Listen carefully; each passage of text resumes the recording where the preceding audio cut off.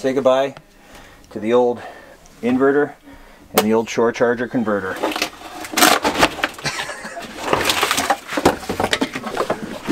Oh, wait. Bye-bye!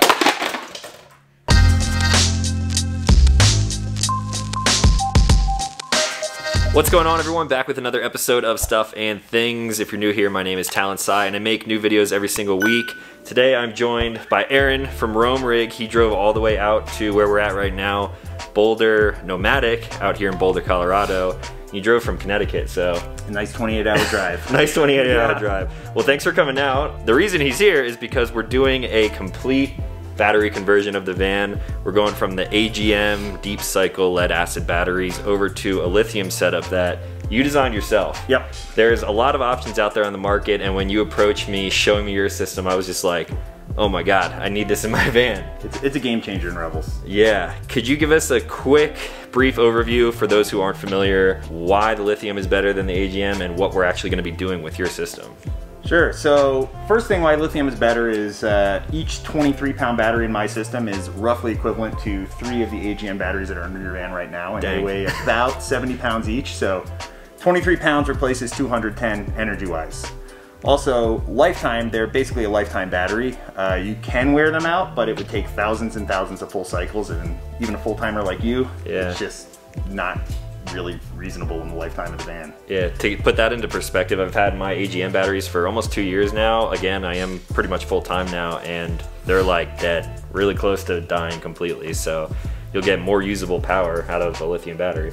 Correct. I also centralize all the components inside the van underneath the bench seat. The stock system kind of has batteries and wires and components all over the place, so everything comes out. It's 354 pounds of stuff that comes out, and then it all gets replaced with a centralized system that replaces the entire bench seat. He's also getting a second alternator on there, so he can charge really quickly. Like it's gonna have 630 amp hours of storage, and if that's fully empty, roughly 3 hours of driving, and it will be fully charged.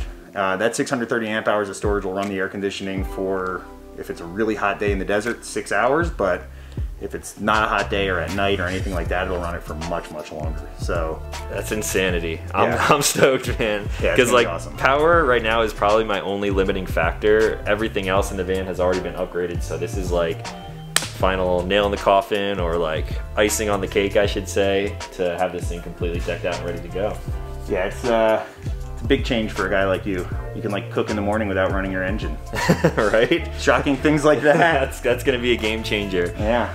Well, we could sit here and talk about this all day. Let's just jump right into it, and cool. If you don't mind, I'll just ask you questions as we're going. Perfect. Yeah, so Nikola from Boulder Nomadic and I are gonna do what's called the thrash, the teardown. So there's just like a whole bunch of stuff that has to come out of the van, and then there's a bunch of organization and prep, and then the new system drops in and gets wired up, and cool. We're ready to go. Let's do it, man. Let's get it going.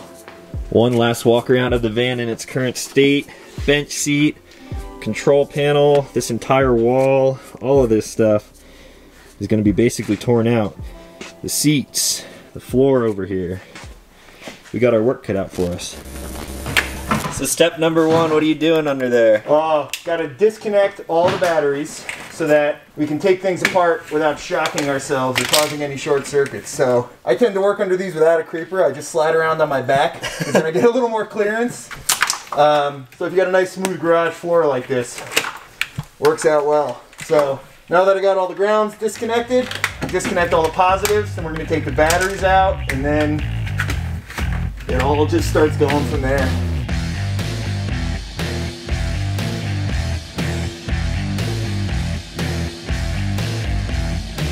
Alright, so I'm going to get the batteries out here.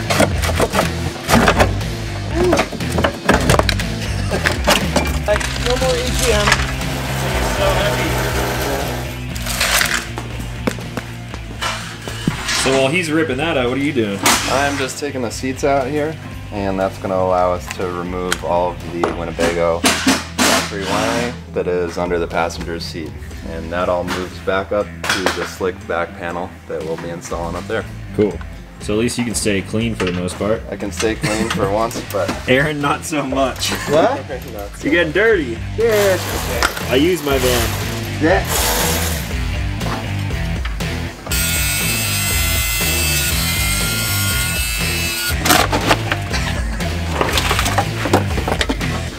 Oh, wait, wait. Bye-bye. Bye-bye, bench seat.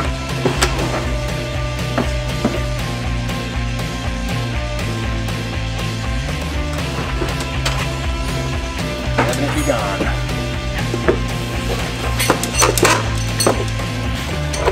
Wall, be gone.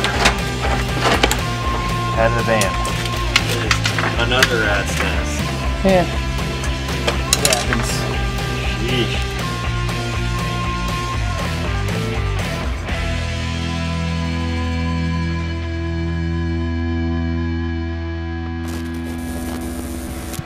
All right, we're back from a quick intermission. We had some lunch and now these guys are already back to work.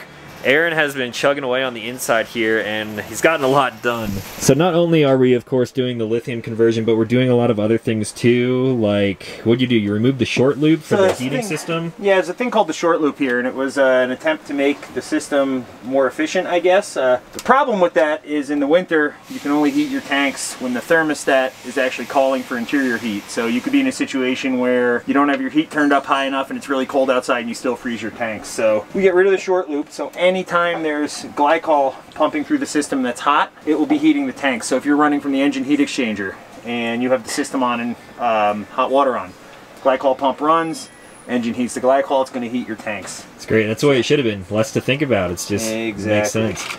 Also eliminate, there's a thing called the aquastat that can cause the hot water to basically start hot, then get cold and get hot again. So we eliminate that. That's a Jim Rickson's suggestion, actually. And there's just kind of a lot of wire rerouting and organizing, and there's feet of extra wires, so we kind of do these zigzags and clamp it in there nicely. And well, it's super clean compared to what it was. That is for damn sure. Yeah, so just kind of getting it ready to put the wall back in place and then drop the system in and start hooking things up. Cool. We also removed the lap belts because that's something that I never use anyway, and before, I mean, it's really not all that secure anyway. It's just bolted to the Winnebago wood, so chugging right along. Time for the wall, huh? Yep. So this is the same wall that was in here before, but now the guys actually routed this out for the new plate and the system that's going to be going in here. So we gotta get fuse panels down here now. Yeah, and then a bit of a juggle, but just persuade it into place. What is this for here? That's for your AC fuse panel. AC or fuse AC panel. breaker panel. Oh, okay. So it used to be on the side of the seat. Yep. And now it's going to be right here behind your seat cushion. Meanwhile, Nikola's up here. What are you doing? Alternator. Yeah, I'm installing a second alternator. It'll push a couple hundred amps easily, so you'll charge your batteries quick. It'll sit on its own bracket right under the stock one. Sweet, man. You're gonna have so much power. All right, man. What's up next? All right, so we're getting ready to drop the system in. This is the entire replacement for that. So that whole pile of wires and batteries and pieces here and a little bit everywhere gets replaced with this new steel bench frame. The batteries all sit in this space. Inverter is over here. 3,000 watt inverter. 3,000 watt inverter, 100 amp charger. And this is the DC to DC converter for charging from the stock alternator. It's also the solar controller. Each battery's got an individual circuit breaker. Nice thing about the way this is set up is you can take the bench seat panels on and off, so if you ever need to get to anything to work on it, you don't have to take everything apart. It's all right there. And then there's a new control panel assembly. All the switches are labeled. Actually tells you what they do. No more key for the bed. The panel is wired with a harness. So basically this just plugs into the harness that's already on the system itself. So this ships to the installer, fully assembled, tested, kind of ready to go. And to put this big pile of stuff over here into perspective a little bit more, the reason there's so much excess wiring in this is because Winnebago is making these things quickly, and the way they route the wires ends up having all this extra wire over here. And you pulled, you said, about 354 pounds of material. 354 pounds of material goes out, and then stage 1 is about 190 pounds or so that goes back in. Stage 2 is about 240, and then a stage 3 is about 290 and change. So this is stage 3 that we're doing with the alternator and all the batteries. This is going to be way more power than I'll ever be able to even use. That's what you want, though. That's exactly what I have want. it. Go big or go home, right? Exactly. If you're going for it, go for it.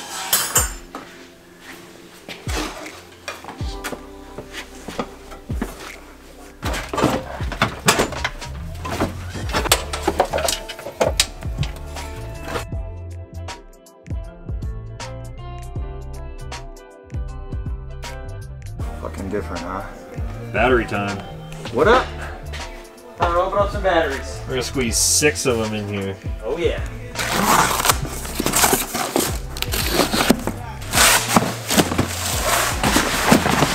Ta-da! Oh, look at them. Easy way to unpack them.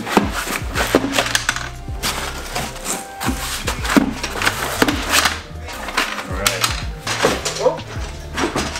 You what? Ooh, buddy. All right. Firing up all the batteries. House battery. Woo! Oh, I gotta reverse the bed switch. That's cabinet lights. Bathroom light. Okay. All right, guys, after a full day of work, these guys right here have completely knocked it out of the park. This is what was in the sat van. Batteries, wires, cheap wood. I can't believe that stuff was holding that together. So thanks to these two, the van has been completely overhauled. Do you want to give us a rundown of the whole setup now? Yeah, so we started this morning, and I'm actually want to thank Nikola from Boulder Nomadic. He's one of my installers out here. Pleasure to be here. And came out here for the install, and he was gracious enough to let us use his shop, and awesome help here because we got this done in about 10 hours. I can't believe you've done it in 10 hours, man. Yeah. Let's check it out. Yeah, so it looks like it came this way from the factory. So the entire bench seat's replaced, including the wood. And the laminate that we use is the exact same laminate that Winnebago uses on everything. And the trim that's used actually comes from the same company that Winnebago gets trim from. So it's the same color, it's the same material, so it looks like it came that way. But what didn't come that way is there's now 630 amp hours of lithium batteries under the seat, a 3000 watt inverter charger, just a super nice setup. We've got a alternator under the hood that's roughly 4,000 watts. So when this thing is empty, he'll probably see about 280 amps going into his batteries when he's driving. So that's a lot. Yeah, charges it up real quick. You can run your air conditioning while you're driving and charging your batteries. So it really opens up the usefulness of the van. Yeah, we'll do a little tour inside of what changed. There's a new control panel. Before there was kind of switches and unlabeled, unmatched switches and kind of things all over the place. So this is a powder-coated aluminum control panel. All the switches are labeled, bed up, bed down. It tells you bright and dim on the lights. The code reader for the S-bar system is now on the wall instead of underneath the bench. And there's some extra spots that are available if you want to add switches for a Wii Boost or for rocket launcher, anything you want. You can add switches. I like that idea. Yeah, so the AC and DC fuse panels used to be on the side of the bench seat here, and they actually get moved to behind the cushion.